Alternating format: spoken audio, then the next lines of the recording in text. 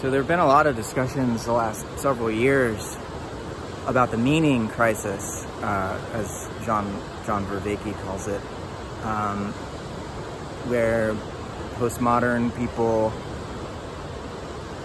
are increasingly lacking a sense of orientation or archetypal ground.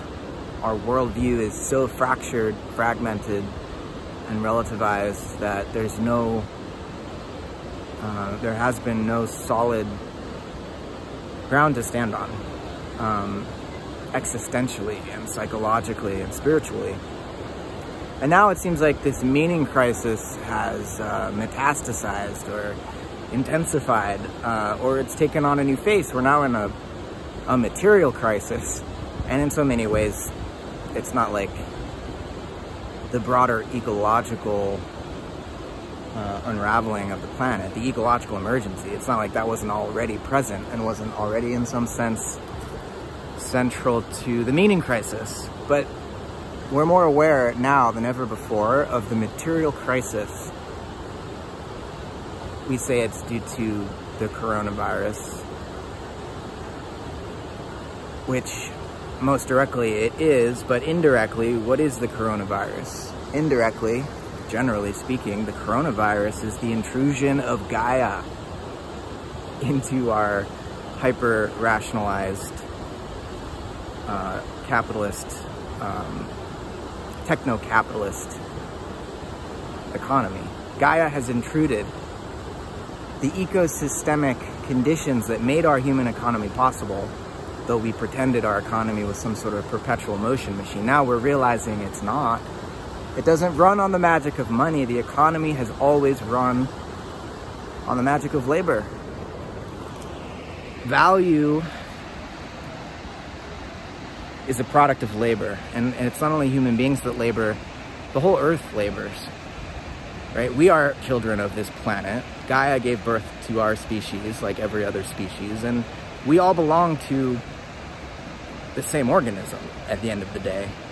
The earth is the organism, right? You are the organism, the arche organism. We are all derivative of the earth. And indigenous populations for hundreds of thousands, if not millions of years, recognize that we are part of the earth in their mythology, in their ritual, in their culture. Modern people forgot that connection. We thought we had severed ourselves from our mother. We thought we had first invented and then ended history and landed on the moon.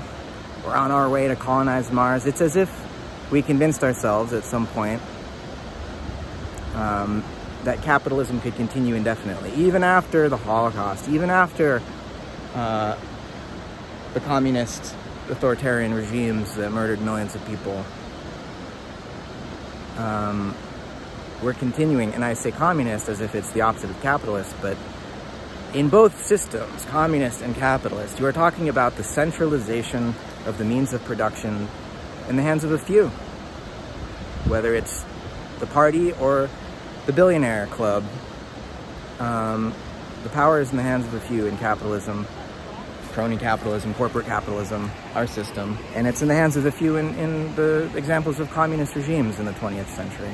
So how do we redistribute that power? Well, the meaning crisis wasn't enough, so now we have this matter crisis, this life crisis. But it's always been part of the same earth emergency that modern people have initiated and are now suffering. It's the intrusion of Gaia, right? That's what Isabel Stengers called it. She was talking about this, you know, more than 15 years ago.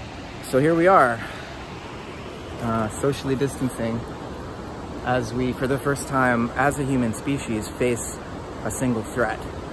Climate change wasn't enough for us, so now we got coronavirus. It's forcing us to socially distance at the same time that it's forcing us to integrate our humanity. We're all in this together now. Our national borders, you know, can be shut, but it's too late. We're too interconnected. The virus and the economic impact of the virus have already shaken the entire world. And so now we're on our knees together. And the question is, which gods are we going to pray to in this moment? The old gods of capital, money, the god of the economy, of the market, or are we going to pray to some new god or gods? What's Gaia's place in all of this? Are we not her guests on this planet? Might we benefit from trying to attune our way of life, our economy, to her ecology? I suspect Gaia will be one of the new gods that we're praying to, and no doubt there are others. So let's invoke them. Let's invoke new gods, because planetary transformation was on a trial run for a few decades there, and now there's no choice. There's no choice anymore. Be well, stay well. Tell me what you think, what you feel. Peace.